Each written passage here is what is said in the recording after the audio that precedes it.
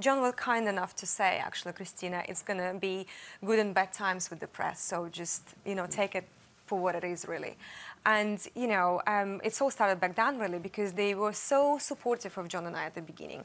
And then it's all kind of started snowballing into very negative press for John and I as well, because we were so long on the show.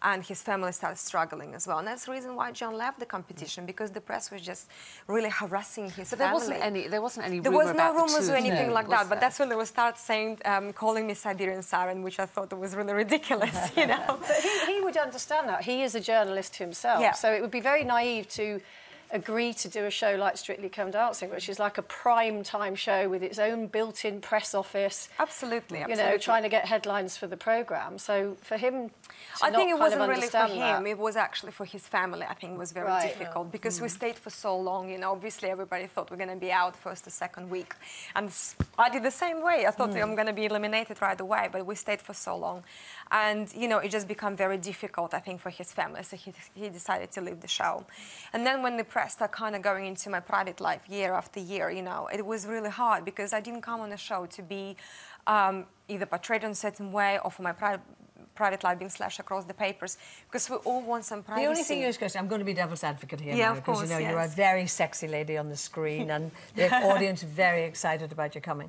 But the reality is, as Jane rightly said, you're in one of the top television shows. You are a very sexy lady in every move that you make. Yeah. And, I mean, I put the word alleged here, but, you know, I just made a list of the people you have allegedly been associated with, like an affair with Vincent Simone when you broke up with Flavia, Joe the boxer, whom you lived with for how many years? Yeah, 4 years. 4 years, a long time. And then recently with Ben Cohen.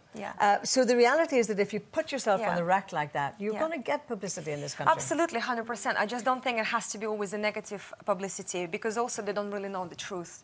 And the thing is, it's really up to me and the person I'm with to live our life and to decide what's right, what's wrong. But you never get that with a top television thing. You're on television every week on a Saturday night. You've got millions and millions of people watching. And unfortunately, fortunately, the press in this country will go for that high profile. I know, but so you can't escape it, really. I know, I understand that. I think because I was raised in Russia, in Soviet Russia, you know, and, you know, for me it was always, let your work speak for itself. It's all about, you know, what you do on a dance floor, how good you are as a dancer, as a choreographer, and as a coach to your celebrities. That's what really should be the topic of conversation.